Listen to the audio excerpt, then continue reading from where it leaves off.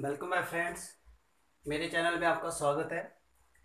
काफ़ी टाइम के बाद मैं फेस टू फेस आपके लिए वीडियो अपलोड कर रहा हूँ और ये जो वीडियो है CSIR नेट के लिए काफ़ी इंपॉर्टेंट वीडियो है, specially for the life science CSIR net. तो काफ़ी टाइम से फ्रेंड्स डिमांड कर रहे थे, सर नेट से रिलेटेड वीडियो डालिए, तो अभी मैं शुरू कर रहा हूँ। तो आज जो मैं आपके सामने टॉपिक लेके आया हूँ, ये बहुत इंपॉर्टेंट टॉपिक है, डेट इज़ बायोसेंसर्स। बायोसेंसर जो है ये अप्लाइड बायोलॉजी का टॉपिक है और ये काफ़ी फेमस टॉपिक है और ये नेट में आता है। चलिए शुरू करते हैं। बायोसेंसर होता क्या है? बायोसेंसर का अगर हम प्रिंसिपल देखें तो ये एक एनालिटिकल डिवाइस होता है। एनालिटिकल डिवाइस, ये जो डिवाइस होता है ये बायोलॉजिकल एलिमेंट्स को स्टडी करने के लिए, बायोलॉजिकल मेजरमेंट के लिए यूज़ किया जाता है। जैसे प्रेजेंस और absence of any biomolecules, level कैसे राइज करता है, और उसको डिजिटली हमारे पास ये रीडिंग देता है। जैसे ग्लूकोमीटर होता है, that there is also a biosensor. और ये किस प्रिंसिपल के ऊपर काम करता है? इसमें एक बायो एलिमेंट होता है जो जब फिट हो जाता है किसी सबस्ट्रेट के साथ रिएक्शन करता है और आपको उसका वो रिजल्ट देता है। और जब उसकी रीडिंग आती है तो आपको उसका रिजल्ट पता चल जाता है और वो डिजिटली आपको वैल्यू देता है। अब हम इसका प्लॉट करते हैं कैसे ये बना हुआ है। तो फर्स्ट इसके अगर हम कंपोनेंट देखें तो इसमें फर्स्ट होता है एनालाइट। एनालाइट होता है। सेकंड हमारे पास यहाँ आता है बायो एलिमेंट। थर्ड हमारे पास आता है ट्रांसड्यूसर। लास्ट में हमारे पास आता है इलेक्ट्रिकल सिग्नल। इस वे में ये आपके लिए ये काम करता है। तो ये क्या करता है, बायोलॉजिकल जो रिस्पॉन्स आता है इलेक्ट्रिकल सिग्नल में वो कन्वर्ट कर देता है, रिकॉर्डिंग कर देता है एंड उसको ट्रांसड्यूस इंफॉर्मेशन को, फिजियोलॉजिकल चेंजेस जो आती हैं उसको ट्रांसड्यूस कर देता है in the digital coding. For example अगर आपने लेवल देख रहा है ग्लूकोज का ब्लड में, तो आप उसकी रिएक्शन करवाओगे किसी एंजाइम के साथ। एंजाइम जब सबस्ट्रेट के साथ रिएक्शन कर जाता है तो आपके पास उसका वो फिजियोलॉजिकल चेंज आ जाएगी ब्लड में, जो आपने सैंपल लिया है। जो फिजियोलॉजिकल चेंज होगी वो क्या करेगी, उसकी एक वैल्यू आएगी, वो रीडिंग देगी और उससे आपका इलेक्ट्रिकल सिग्नल जनरेट होगा। तो इसमें फर्स्ट ऑफ ऑल हम बात करते हैं बायो एलिमेंट। जो दोस्तों हमारे पास बायो एलिमेंट है ये क्या होता है? बायो एलिमेंट एक कम्प्लेक्स केमिकल सिस्टम होता है। Bio elements, it is complex system.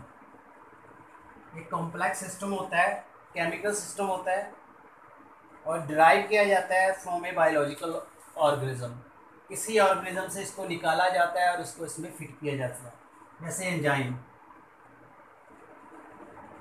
Antibodies,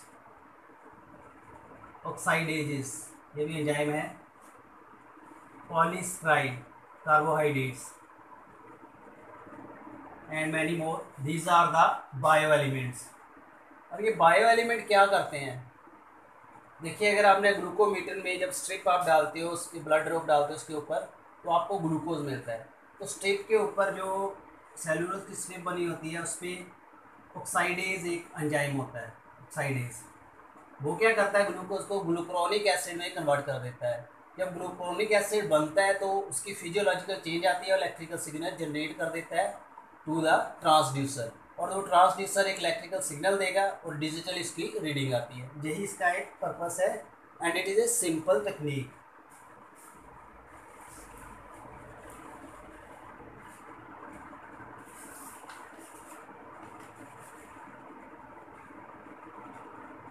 अब हम इसकी अगर वर्किंग की बात करें तो मैंने आपको पहले बताया है इसके कंपोनेंट, कंपोनेंट ए, बी, सी,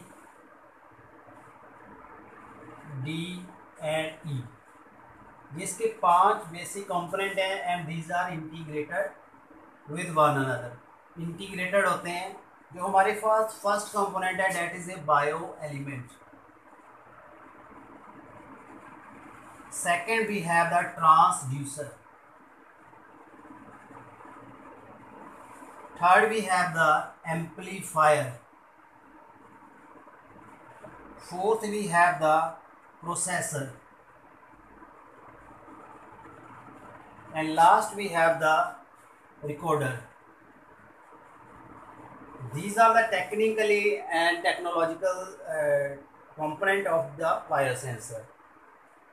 तो होता क्या है यहाँ पे, यहाँ एनालाइट्स होता है, यूज़ करते हैं हम, कोई सबस्ट्रेट के साथ एक्शन कराते हैं और वो एक क्या कर देता है, जहाँ फ्लक्चुएशन आ जाती है, ट्रांसड्यूसर उसको रिकॉर्ड करता है फिजियोलॉजिकल चेंजेस को, और फिजियोलॉजिकल चेंजेस का सिग्नल आगे भेजता है और एम्पलीफायर इसको इन्हांस कर देता है, और वो इन्हांस सिग्नल है उसकी डिकोडिंग की जाती है यहाँ बाय द प्रोसेसर आगे देता है रिकॉर्डर, उसकी आपको डिजिटल वैल्यू आ जाती है.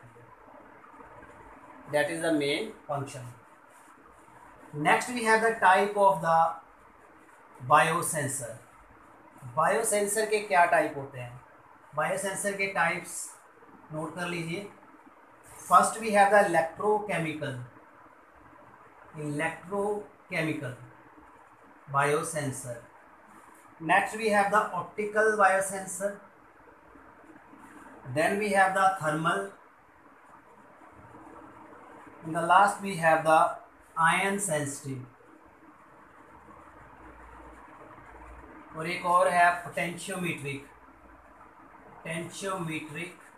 biosensor. So these are the types of the biosensor that are familiar. तो ये अलग अलग तरह के बायोसेंसर होते हैं, और बेसिकली जो मेन है इसमें फोटो सेल एंड थर्मिस्टर होता है. फोटो सेल फिजिक्स में आपने पढ़ा होगा, and thermistor. Photo cell electricity करता है, प्रोड्यूस करता है with the light.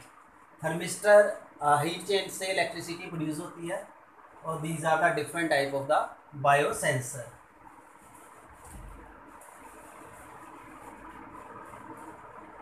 In the last we have the applications of the biosensor. अब हम बात करेंगे applications. इसके क्या uses हैं? They have the wide range of the uses, widely. Some of I have recorded there and I want to notify to you. Food industry में, food की industry में इसका काफ़ी यूज़ है. फॉर द क्वालिटी कंट्रोल, जो हम कोई food stuff तैयार करते हैं, कोई हमने यूज़ बना लिया, कोई हमने पैकेज मटेरियल तैयार किया, उसकी हम वैल्यू देखेंगे फ्रेश है या अगली है. फ्रेश की फिजियोलॉजिकल वैल्यू और होगी, और जो पुराना होगा उसकी फिजियोलॉजिकल वैल्यू और होगी. वो क्वालिटी कंट्रोल का फिर हम लेवल रीडिंग कर देते हैं. Next we have the biological activity. अगर हमने देखनी है फ्रेश की और जो पुराना है, इसमें biological activities, enzyme, bacteria active हो जाते हैं और इसकी जो चेंजेस आती हैं उसी से हम उसको डिस्कार्ड कर देते हैं. उसके बाद हमारे पास आता है इन्वायरमेंट आस्पेक्ट्स. इन्वायरमेंट आस्पेक्ट्स में इन्वायरमेंट पोल्यूशन का लेवल देख सकते हैं यहाँ पे. Water quality, soil quality and air quality, तीनों तरह की क्वालिटी हमें पता चल जाती है. और बायोसेंसर जैसे आप SPM देखते हो एयर का, that is also a application of this biosensor. Water में आपको BOD, DO और अदर COD पता है, आपने पढ़ा है फिशरी में, ये सारे आपको मिल जाएंगे. सॉइल में टॉक्सिसिटी कितनी है, pH कितनी है, कैल्शियम का लेवल कितना है, ये आपको मिल जाएंगे. तो हेयर पोल्यूशन का आपको यहाँ एस्टिमेशन हो जाता है. Next we have the determination of the dry residue in the food.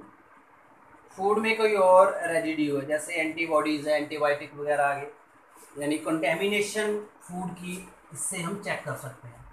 क्योंकि नॉर्मल जो फूड स्टफ होगा उसकी फिजियोलॉजिकल वैल्यू और होगी, इसकी वैल्यू और होगी.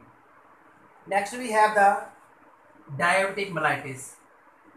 डायबिटिक मेलाइटिस जो है, जिनको शुगर की प्रॉब्लम होती है, उसका एक ग्लूकोमीटर है, काफ़ी चीप डिवाइस है.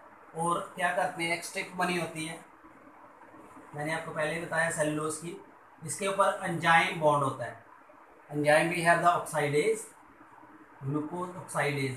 तो यहाँ जब ब्लड ड्रॉप आप गिराते हो तो यहाँ इसकी रिएक्शन होती है, एंटीजन एंटीबॉडी रिएक्शन, और उससे फिजियोलॉजिकल चेंज होती है, और जो ट्रांसड्यूसर इसको एस्टिमेट कर लेता है और इसकी आपको रीडिंग आ जाती है। This value is very important. यहाँ आपको ग्लूकोज का level, hypoglycaemia and hyperglycaemia value आ जाती है।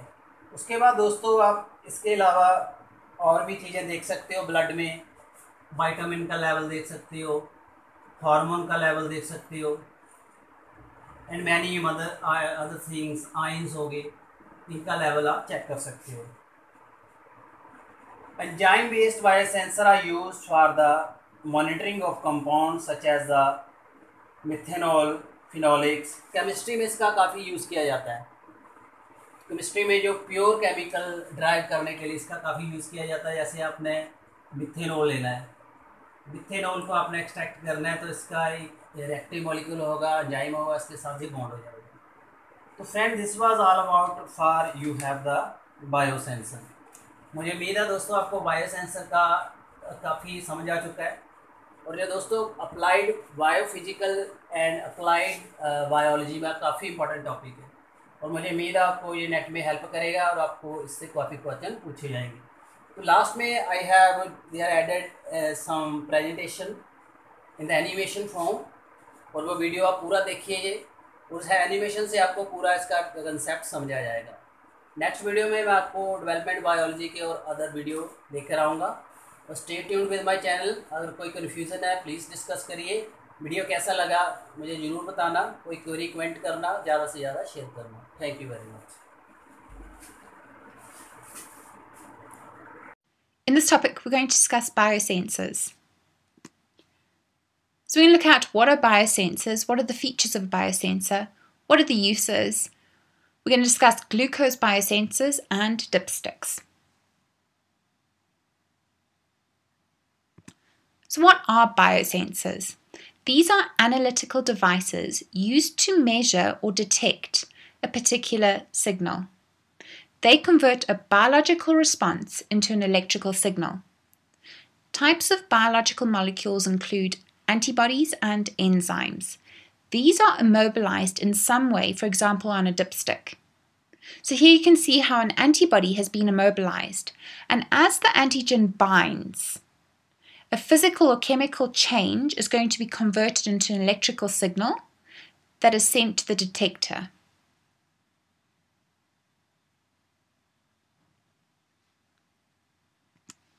Here's another diagram to show you how a biosensor works. The catalyst converts the substrate into the product. A transducer senses the physical changes and converts it to an electrical signal. The signal is amplified, processed, and then it can be viewed on a display screen.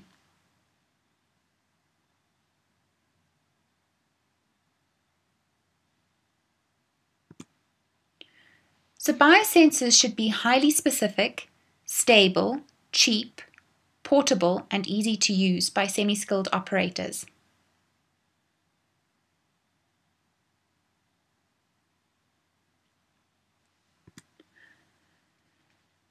So what are some uses? Well, they're used to detect pollutants. They're used in food production and ripeness. For example, they detect ethylene.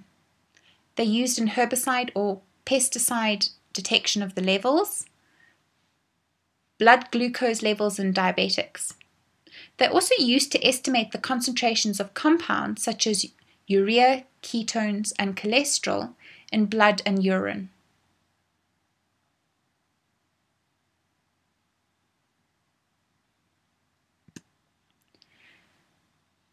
Okay, let's have a look at glucose biosensors. These detect blood glucose levels in diabetics. They use the immobilized enzyme glucose oxidase. This enzyme is very specific, so glucose levels can be measured in the presence of other sugars. Glucose oxidase catalyzes the conversion of glucose to hydrogen peroxide and gluconic acid. An electrode can detect a drop in the oxygen concentration, which initiates an electrical signal proportional to the glucose concentration.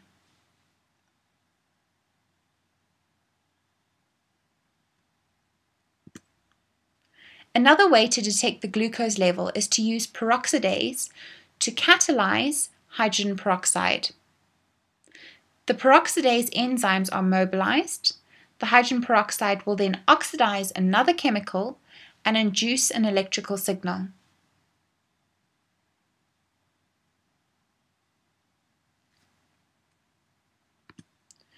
Okay, let's have a look at dipsticks. These are strips of card or plastic with immobilized enzymes on the surface.